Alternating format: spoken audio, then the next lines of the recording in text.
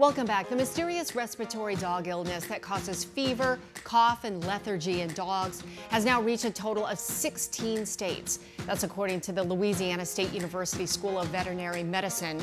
The numbers of dogs infected over the past year continues to rise.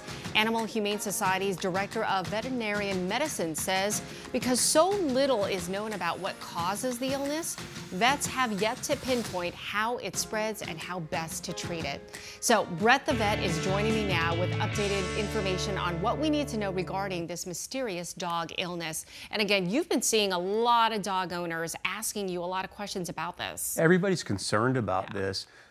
The good news is we are seeing no cases. My hospital, no cases. Everybody I've spoken to here in the Valley has seen nothing that's progressed into something more serious. Okay. So it's kennel cough as usual, and I'm hopeful that we can even downgrade this further, especially around the travel season. Right. We should still be diligent, still be careful.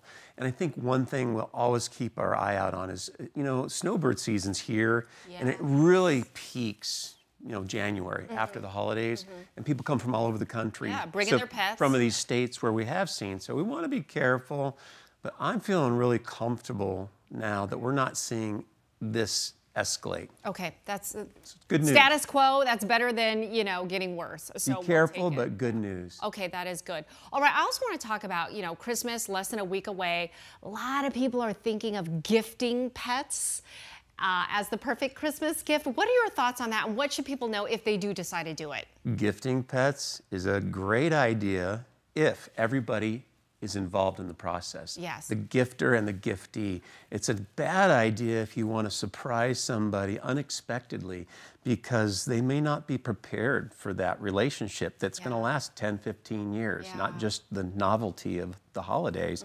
And, if you don't get to choose in the selection, it's like... They wanted one thing, you want another thing. Yeah. So it's a great idea if it's pre-planned or... in your case, if you have kids and the responsible party gifting to the kids, that's the most exciting. When the kids see the puppy, that's great. But the responsibility still rests with the parents. So it's a bad idea. We see this every year where a lot of dogs or cats are gifted, and then shortly after they're back. They realize it's too much to take care of, and then they end up at the shelter. Big responsibility. Make sure you're all ready to go. Okay, that's good. Let's talk about a lot of poinsettias around the house, lots of decor, lots of food scraps all over too. I mean, what do people need to know with that? Yeah, toxic plants, chocolate. We talked about this with starting, Halloween through Thanksgiving. What same rules apply? Food hitting the floor, guests coming over, feeding the pets. We see a lot of GI diseases, toxic plants towards cats and dogs, eating tinsel, which can cause foreign bodies, the need for surgery.